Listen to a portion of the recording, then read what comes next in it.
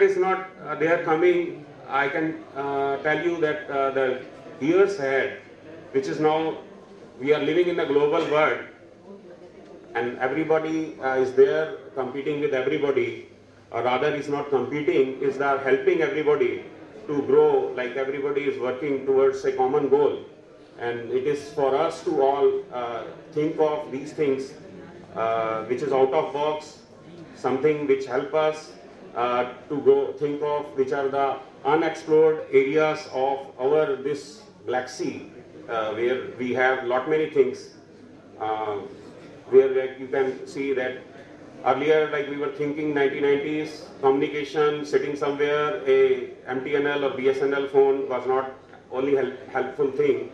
Now everybody all across have the system in place in his pocket to compute and to communicate with anybody in the world. With the click of button, you can talk to anybody, you can have any knowledge data which can help you. So that way it has become difficult also, because that's a transition phase.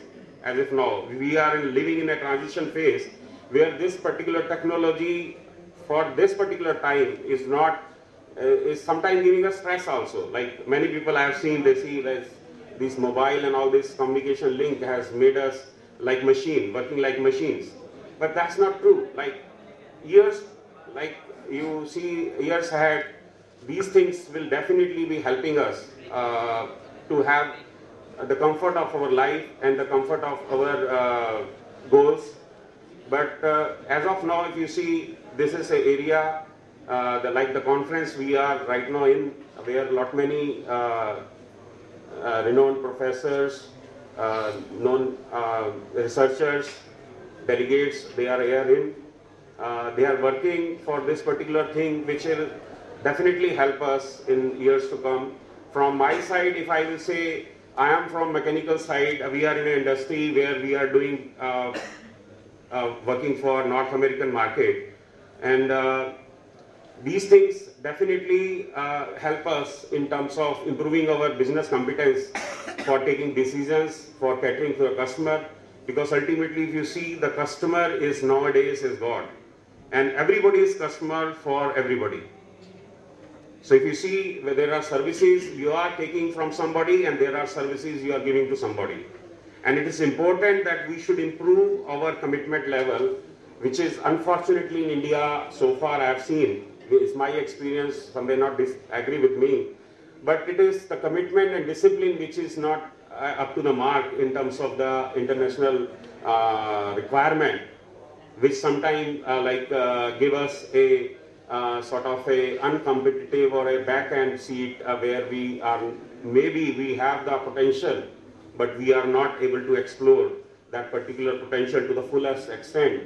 And we are not there because like you feel like people sometimes take it little casually for any occasion, for that matter, and they don't take it seriously.